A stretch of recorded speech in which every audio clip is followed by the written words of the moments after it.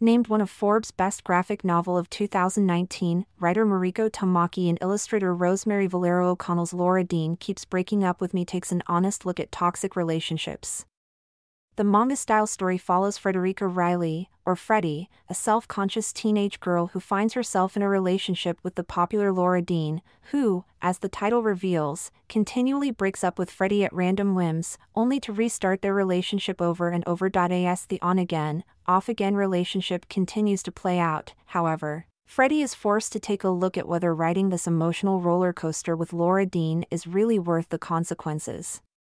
Juggling relatively adult themes, particularly because the characters are at the precipice of adulthood themselves against a backdrop of bright colors and a familiar art style, Laura Dean Keeps Breaking Up With Me is ideal if you're looking for deep characters and a story that champions diversity and queer themes.